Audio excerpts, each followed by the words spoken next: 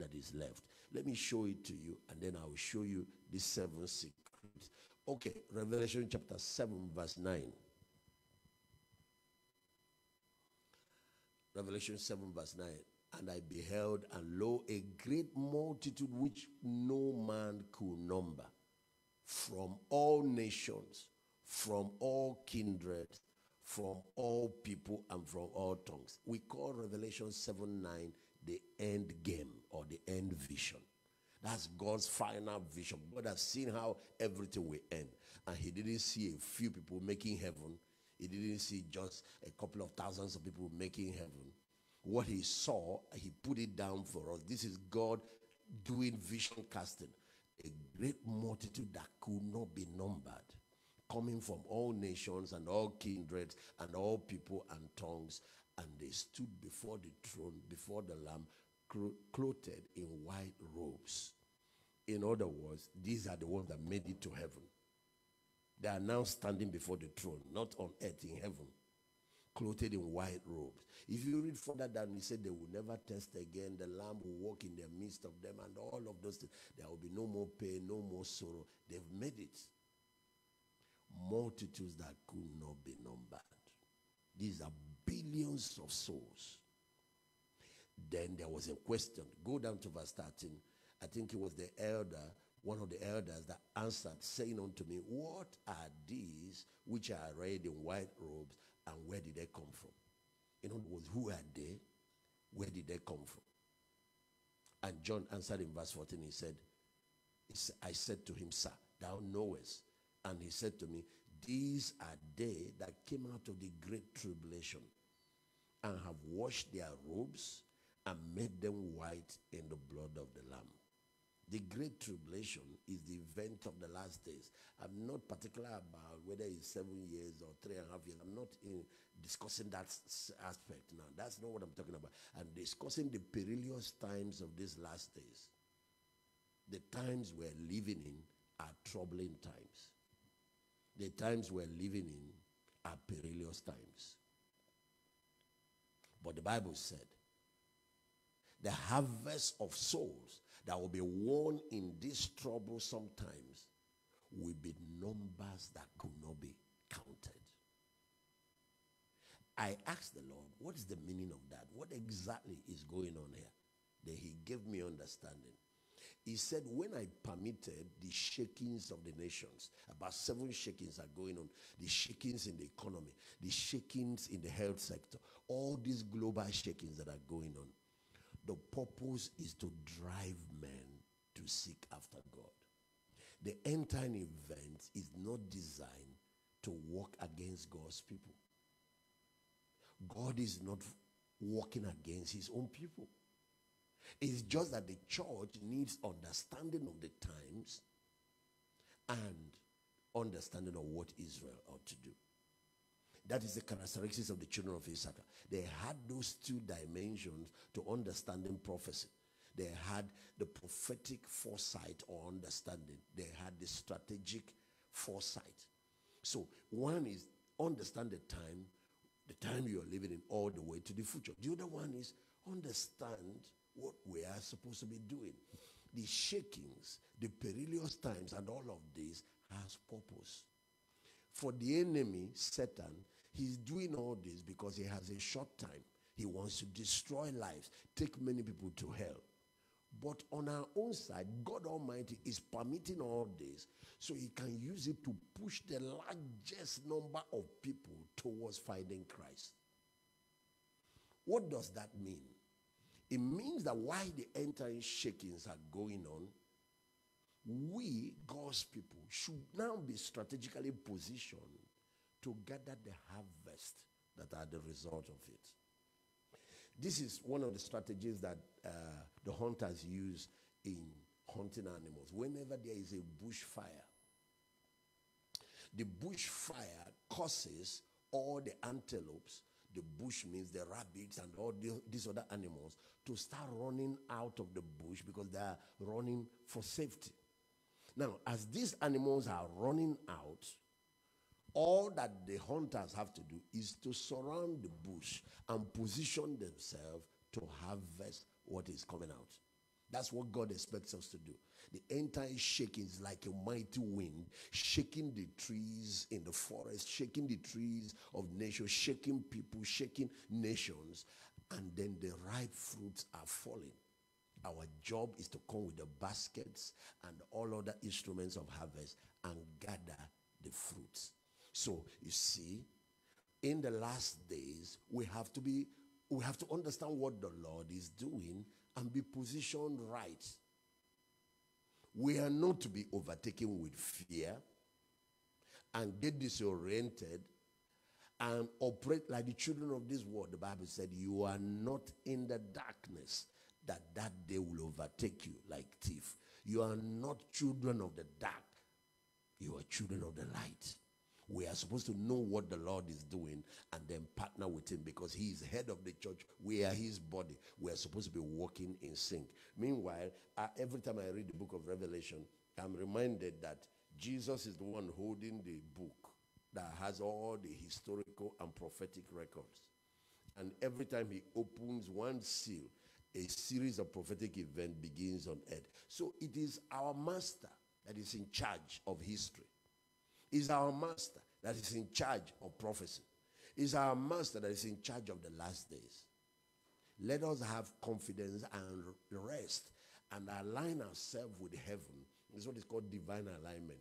Find out what he's doing and then make sure that we align with him to see his purposes and his plans come to pass on the earth.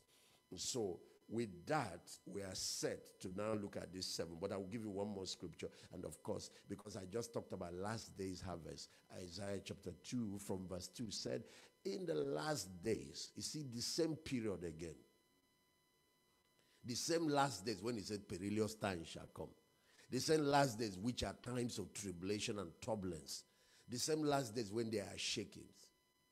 It's the same time Isaiah said, the mountain of the Lord's house shall be exalted above all the mountains and exalted above all the hills, and all nations shall flow into it. I read in Revelation that this harvest, uncountable number of souls will come from every nation, every tongue, every tribe, and every people. And here he said, all nations shall flow into it. Verse 3 said, and many people shall go and say, let us come to the mountain of the Lord's house, to the house of Jacob, and he will teach us his ways, and we will walk in his paths. So you see, a lot of people are going to be finding Christ in these turbulent times that we are living in. And the church must be positioned to be the light in the midst of the darkness, to be the guide, to be the ones harvesting, taking advantage of what the Lord is doing, and not be confused and disoriented. Having said that, now we're going to make a little journey. I have 7 bottles filled with water. I have one that is empty. That is where we will end. I'm going to take us from history and take us to the future. I'm going to put something to mark the last 2 bottles, because the first 5 is history to where we are. This last 2 is where we are and where we are headed to as the body of Christ. The husbandman has been exercising long patience. Why? He's waiting for the precious fruit of the earth, the harvest of the earth. And he's going to exercise that patience till he gets the former and the latter rain. Listen, we are told that the last days move will be the combination of everything God has done in history. It was Joel the prophet that made that clear, that it's going to be the former and the latter rain in the first month. We know that the former rain came in the day of Pentecost, and that launched the early church and all of the mighty things that happened. And we know that after about 500 years of that move of God, that we experience in church history what is called the Dark Ages. I don't want to spend so much time. And this Dark Age lasted for about 1,000 years. It was at the beginning of it that Islam emerged. Islam emerged about 630 AD because there is no vacuum in nature. If the church withdraws the light, something else will rise up. If we cease to be the people of God, something else will fill the vacuum. The purpose of God depends on the people of God. I'm going to say it again. There is a marriage between the purpose of God and the people of God. God will not come down from heaven to do it. It's his body, the church, that will carry out his purposes on the earth. So after about 500 and something years of a mighty move of God all over the world, there was a slacking. Certain things happened and went wrong. And then during that gap, Islam emerged. And then if you check the growth of Islam, it's crossed to about 1.23 billion people. Christianity is about 2.6 billion people. But the population of the earth is over 7 billion people. God is talking about the next billion harvest, this next billion after that next billion, then the next billion after that next billion. God is talking about us taking at least half of the population of the world with the gospel of Jesus Christ. And to accomplish that, God needs the whole church to go after the whole harvest. So this is how the restoration started. 1500, the first restoration started. So I'm giving you 7 major restorations in church history. And that will lead us to where we are. Let me put this glass along with these two to where we are now in the move of God. My plan is to show you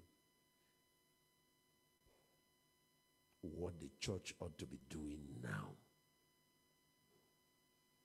What the church ought to be, where we are in the plan of God, and what the church ought to be doing now. Okay, the first restoration was the Protestant restoration. It was a Catholic monk that started that. We all know the story about Martin Luther. And it was restoration of the message of grace and the message of salvation by faith. And thank God for that, because without that, salvation is lost. During this dark age, millions of people went to hell because the simple message of the gospel, the message of salvation, the preaching of Christ's death and resurrection and his implication for human salvation and our eternal destiny was lost. Thank God for Martin Luther, and thank God for that restoration. So we got this first level restored. And now I can say, if you're a child of God, if you're a minister of the gospel, if you want to be part of the end time program of God, what God is doing now is the former and the latter rain in the first month. You have to start from foundation up. God didn't say drop it because you are pursuing last day's action. So make sure that the preaching of salvation is solid in your ministry. Make sure that you are helping people find Christ, give their life to Christ, and then move on into the higher things that God has for them. Those of you who are out there preaching only grace, realize that grace is just the first step. Grace is the milk. You're not going to mature people feeding them with milk forever. The message of grace is real. It's authentic. Except that the type some are preaching now is cheap grace. The biblical grace is costly grace. It didn't only cost Jesus. Those of us who are receiving it will later find out that it will cost you something. If anyone is going to come after me, let him deny himself. Let him take up his cross and follow me. So I want to just leave it where Martin Luther left it. Salvation by faith. So I will move it backward here to show God has taken care of this. But everybody in all generations, last days or not, that wants to be involved in the move of God must start back there. From the finished work of Christ and the salvation that it brings to mankind. Then comes John Wesley. And you know, there are institutions following every one of these restoration. You've seen Protestant churches, especially the Anglican Church. Yeah. The Anglican Church, Lutheran Church. But my brothers and sisters who are Anglicans, who are priests, who are bishop, listen to me. Worldwide Anglican Church is just about 80-something million. Anglicans all over the world is just about 80-something million. Islam is about 1.2 to 1.3 billion. So we need to find out the other things that God has done that we may not be looking at and restore it. And restore it. Don't just stay with only salvation. There is more. Okay? So we keep this one here. The next thing that was restored was by the Wesleyans. The Wesley brothers came on the scene and God used them mightily to restore sanctification, to restore holiness, to restore godliness. And they are the ones that helped us to discover, without holiness, no eye shall see God. Some people call it now deeper Christian life. All of us are supposed to be deeper. There's nobody that is supposed to be shallow. Nobody. It is for all Christians. There is nothing like, I only believe in salvation, I don't believe in holiness. So the second restoration is about producing transformed Christians, not just professing Christians, but practicing Christians whose life matches their profession. After by faith you giving your life to Christ, you move to the next level to start bearing the fruit of the Spirit, to become conformed to the image of Christ. And every believer must move on to that next level. Because there are higher things that God has for you that will not be built on the faulty foundation. For example, let me say this. Some of these boys that are preaching grace ignore the fact that you have to back up that grace message with holy lives, with righteousness, with godliness. Do you see now? And there are people who have moved on to Pentecostal activities, speaking in tongues, and they've removed this pillar. Some don't even preach salvation anymore. Sanctification, also by the finished work of Christ.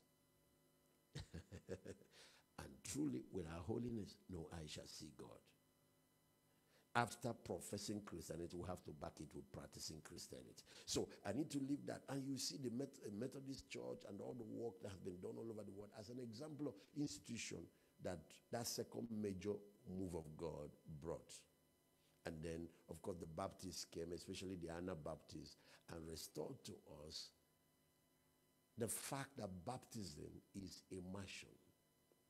I'm sorry for all of our friends and some of my brothers who, because I too was baptized when I was small, water was sprinkled on my head. But there are truths that they brought to us. They checked how Jesus was baptized. He was baptized in River Jordan. They checked all the other people, the early church, they were baptized in water. And they brought out the fact that baptism is burial. Burial. And this is where God made separation between the Egyptians and the Jews when they went down into the Red Sea and came up on the other side. I'm just teaching you church history. I'm not here to argue about church doctrine. I'm not here to fight about which one you believe in. I'm telling you what God has done. Okay? It was at that point when the Egyptians tried to follow them through the water that God destroyed the armies of Egypt. Since I got this understanding, I have found that baptism is one of the greatest tools for deliverance. Baptism is powerful. If you ask me, the enemy knocks on my door. I say, who are you looking for? He says, it's David. I said, the one you are looking for, I can take you to the spot where he was buried. Because baptism is burial. It's identifying with Christ in his death. It's also identifying with him in his resurrection. I can take you to where he was buried, where that old one that Satan lorded over, that ruled over, was buried. This one is a new man in Christ. I have risen from the dead and has taken on Christ's nature. You have no power or dominion over this. Baptism is I have crucified with him, I have died with him, and buried with him, but now I have risen to newness of life. And there are the full essence of that. Living a transformed life, living a resurrected life, living a glorified life, living in dominion over sin and all of the works of the enemy. So the Anabaptists helped us to restore that. Some people don't take it as serious as all the other restoration, but it is. Okay, right after that, let me come here. Then came the Pentecostal movement. Martin Luther's work happened in 1500, the Methodists in 1700, the Anabaptists or the Baptists in 1800, 1900. The Azusa Street Revival happened. And then Charles Parham, A.J. Seymour, some of those great early Pentecostals were used by God to restore the baptism of the Holy Spirit. So you see what I'm telling you? When you give your life to Christ, get baptized in water. Not just get baptized, start living a sanctified or transformed Christian life. And you get to this transformed Christian life through discipleship. Through discipleship. You don't just give your life to Christ and ignore discipleship. There will be problems. You are transformed by the renewing of your mind. As you let the Holy Spirit and the Word of God do the work that they should do, your life will be completely altered. So giving your life to Christ is not enough. You have to grow into his image. Okay, we have the baptism in water, but now the fourth restoration is that you have to be filled with the Holy Spirit. You have to be baptized with the Holy Spirit, because this is where another major difference is made. When the people came out of the water, the Jews, the God covered them with glory cloud. And that glory cloud stayed with them for 40 years until they led them to the promised land. So the same thing. After salvation and water baptism, you need to be baptized in the Holy Spirit. You need to be filled with the Holy Spirit. And that's where the power comes from. There is a big difference between the Christian that has that and the one that just gave his life to Christ that doesn't have that. There is a big difference. They are both God's children. But when you look for the power for Christian service, when you look for the power to do the works of Jesus, you see a big difference. And that if you notice, all the harvest that has come since the restoration started, once the Holy Spirit was poured out, we got more people coming into the kingdom in the last 100 and something years of Azusa, because it was 1900 thereabout, something 1904, 1906. In 100 years of the restoration of the Holy Spirit, more souls were brought into the kingdom than all the 500 and something years of all the other restoration. Can you see what is going on? There is power for service. There is power for ministry. There is power to take nations. It comes when we are filled with the Holy Spirit. And I want to say this because I need to move to the fifth before I go to where we are now. A lot of Pentecostals have packed at Azusa. God has moved on. So you're supposed to get salvation, get all the foundation that the evangelical movement laid for us, get baptism, get holiness, and then get filled with the Holy Spirit and move on into other things, because there are still 3 more things ahead. Okay. Having sorted out this issue. You know, for example now, the baptism of the Holy Spirit restored to us speaking in tongues. There are at least 70 benefits of speaking in tongues. My God. Because that's one of the ways how I download revelations. I study the Word of God, but sometimes some of these things block. But the person who wrote the book is the Holy Spirit. Men and women of God spake and wrote as they were moved by the Holy Spirit. So I need the author to help me understand his book. When I pray in an unknown tongue, I pray in God's language. I break and gain access to God's wisdom. And when I finish, just like you have upload and download in technology, when I finish that upload, the download starts. It's like what happens with rainfall. There's evaporation, and then there is raination, if you will, or rainfall. But the rain that is falling first evaporated. So when I finish upload, speaking in the language of heaven, then communication starts. That's why after a period of praying in tongues, I am quiet. And then my spirit starts picking up. my eyes open. I start understanding things that I'm not able to understand. The man that is filled with the Holy Spirit has greater access to knowledge of this scripture than the man that doesn't. One man is reading a book written by another man. Another man communicates with the author of the book. There are many other things. There are many other things you benefit by doing that. For example, we have the 9 gifts of the Spirit. Speaking in tongues is just the gateway. It's like the door into all of the rest. Paul said, I pray in tongues more than ye all. So I'm recommending that because all this restoration are for the benefits of the whole church. They are not denominational issue. Somebody may be used to do that. After all, the man that was used to bring the Protestant Reformation was a Catholic. But the people who believe in that, who have followed, they are now Protestants. So it's not about your denomination. It's about receiving the full counsel of God. Okay, let's now move on. In the 1950s, just about 50 years from the restoration of the Pentecostal movement, God now brought further understanding, another major restoration. This time, it is the restoration of the fullness of the Spirit. The fullness of the Spirit. Because the early Pentecostals who speak in tongues and all that, but there were dimensions of the move of God that they did not see. Let me tell you, the difference between receiving the baptism of the Holy Spirit and receiving the fullness of the Holy Spirit is fasting and prayer and consecration. Notice that Jesus was baptized in the Holy Spirit. After he got baptized in water by John, the Bible says he was praying and the heaven opened and the Spirit of God descended upon him like a dove. That's Holy Spirit baptism. You can get that when somebody prays for you and lay hands on you. You saw that all over the Acts of Apostles, like in Acts 19, Paul prayed for those 12 Ephesian disciples. He laid hands on them and they were filled with the Holy Spirit. That's wonderful.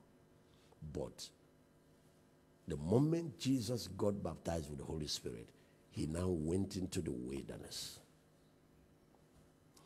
to fast and to pray and to go through a period of consecration. And in Luke chapter 4, after the fasting, in verse 14, the Bible said Jesus returned in the power of the Spirit. And his fame went out all over the place. Ladies and gentlemen, it's wonderful to receive the baptism of the Holy Spirit, but that is spirit with measure. Jesus moved to the level of spirit without measure. There is fullness of the Spirit, where all of the other gifts of the Spirit, healings, miracles, and the rest of them start functioning in your life. And when your ministry or your Christian life hits this realm, the same thing that happened to him, your fame will go around. You start reaching far more people than you could reach at any of these other levels, because there will be miracles, there will be healings, there will be mind-boggling results. That's why all his disciples followed suit. Let me recommend this to you. The scripture said in Acts chapter 10 verse 38, how God anointed Jesus of Nazareth with the Holy Ghost and with power. If they are the same thing, then what's the use of the and? If I tell you to go to the fridge and bring me Coke and bread, if it is Coke and Coke, why are we using and? With Holy Spirit and with power. And Luke, Matthew, Mark specified the difference. John baptized him, he was praying. He got the baptism of the Holy Spirit. He went to fast and power now followed. Paul was also saying the same thing in 1 Corinthians 2 verse 4 to 6. My preaching is not with enticing words of man's wisdom, no motivational speaking, but in the demonstration of the Spirit and again, and of the power of God. I have been in the journey. I have made this journey, so I know the difference when I got filled with the Holy Spirit. I also know the difference when the power of God came upon my life, and I know that it is consecration and fasting and prayer that moved me here. I know that they laid hands on me. I spoke in tongues, and the thing moved my Christian life to a higher dimension than where it was. I remember how Rehoboam came and how he, that, and then prayed that mass prayer. And then fire was burning on my soul and all of that, because I had that hunger to be baptized with the Holy Spirit. But then beyond that, when I began to now seek God further, a higher level of anointing came upon my life. And I can tell you, men and women of God. So what happened in the 50s is that the World War ended in 1945. And a group of believers began to ask God, how come that the world is always ahead of the church? They have just discovered atomic bomb. One bomb that was dropped, it brought Hitler down and brought Germany on his knees. And then God began to show them that there are higher dimensions than what we have seen from Azusa.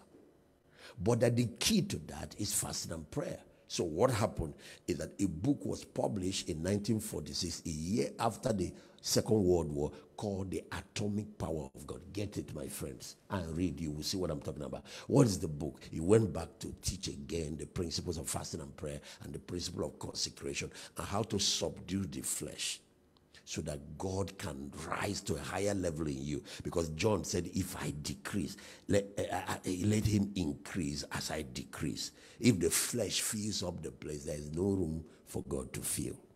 If self fills up the place, there is no room for him to fill. If you want him to fill you on a higher dimension, you have to know how to decrease, how to abase self, how to die to self. And they made this discovery and they began to teach it. And by 1946, when they started, 47, 48, now people started imagining Billy Graham, A.A. Allen, William Branham, Oral Roberts, T.L. Osborne. And before we knew, 120 mighty men of God, what we call today God's generals, emerged all over the world. And then from there, it spread. That's how we got the types of Papa Idahosa and all of the ones that came down to Africa and shook up Africa. The rest of believers were now looking at them like superstars. But you see what they did, the example was set by Jesus. All of us can do it. And then we had this era of God's general that has lasted for years. But the Pentecostal movement and this charismatic have come to, and it has ended. A lot of us are not aware.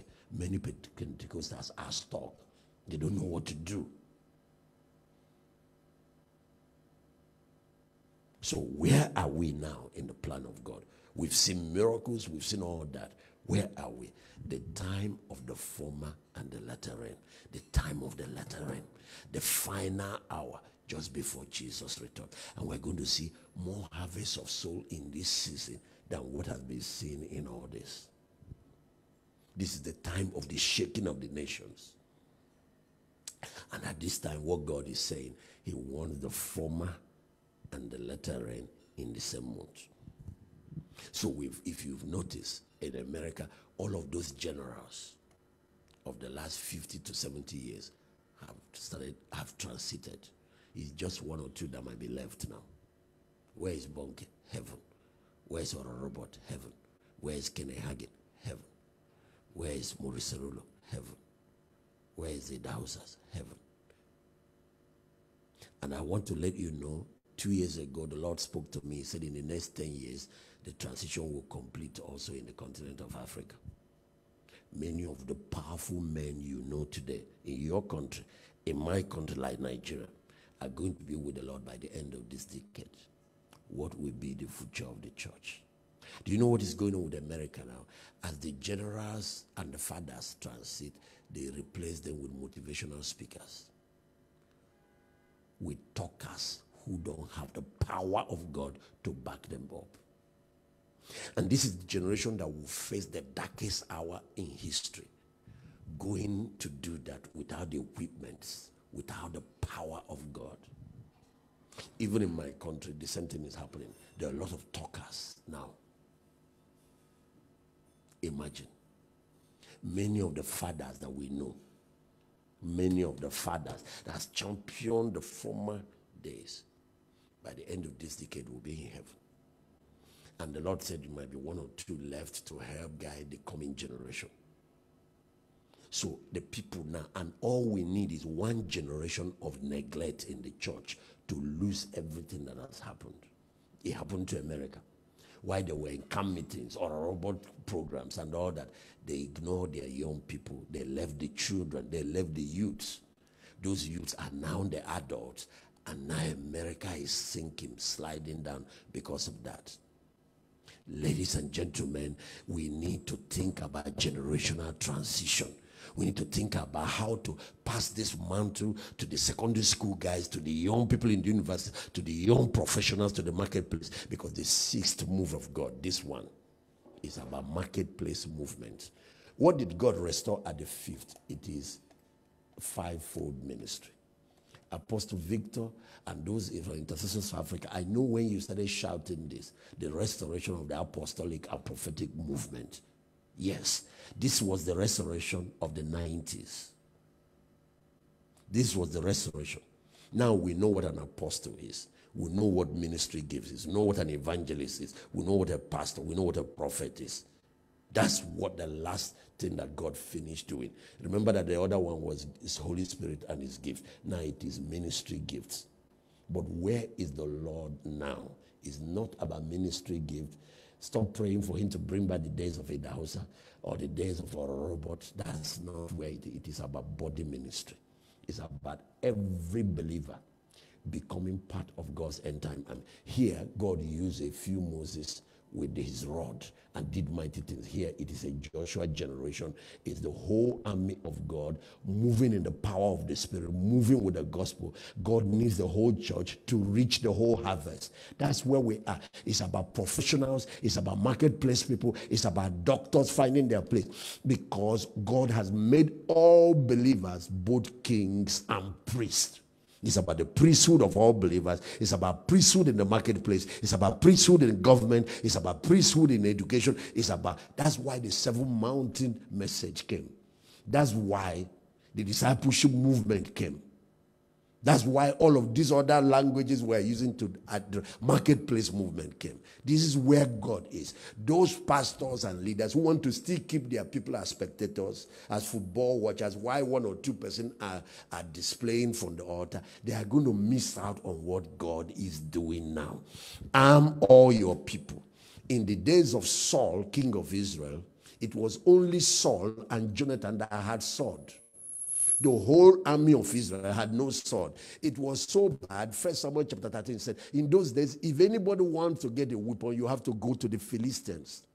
The Philistines had the technology for making smith and making metals. In Israel, there was none, because Saul only armed himself and his son Jonathan. That was why when even David was raised and he came to help the army of Israel, he had no sword. The technology was not available to every other person. He had to use his slingshot. But the moment he came to leadership, David brought a new movement where the army of Israel, the whole army of Israel was armed. He brought smith making and technology of making metals and weapons into Israel and armed the whole army. And the era of David's mighty men emerged. That is where we are in the church now. It's not about one superstar, a few men or whatever. No. Those who fail to equip their people are going to be, I don't want to use a negative word, but you are living in the yesterday of where God used to be. You are living in Azusa. God has moved on. You have to collect what he did with Azusa. You have to collect what he did with God's generation. But you have to move into the present day reality of the plan of God. And maybe this is actually where I will end it, because the seventh and the final is kingdom. This is the era. So the topic you gave me is about kingdom, about dominion. When I do my next session on Friday, we'll talk about it. But what will lead to that is arming the whole army. just like David did. It will now lead to the Israel recovering their mandate. The era of the kingdom is where the kingdoms of this world becoming the kingdoms of our God and of his Christ. We're taking over all the sectors of the society, from education to politics to governance, but it won't happen if we don't equip the lay people and equip the professionals and equip the marketplace people. And all the people in church must now be trained for last day's battle and recruited into God's end-time army. May God give you wisdom. May he bless you with understanding to understand where God is. All of these things he has done in the history must be brought together now and put into this last. That's why I made the last bottle, the empty bottle. All of it must be brought and put in here, because God said the former and the latter. And then we have to seek God for the unique outpouring for these last days to cap it up.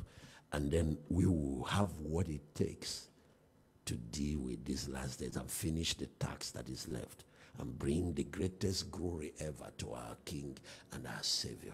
God bless you. May explosion and multiplication hit you, your personal life, your family, your ministry, your churches, as you begin to equip your people. If you're only 200 now, that 200 can become 2,000. If you can just equip them and ignite them and deploy them. If you're 2,000, that 2,000 can become 20,000 and can become 200,000. Let's understand what the Lord is doing and what the church ought to be doing in this hour. God bless you, Apostle. Thank you for what you are doing for the church. Thank you for what you are doing for the continent of Africa. Thank you for your faithfulness. God bless you, and Mama Africa especially. God bless you.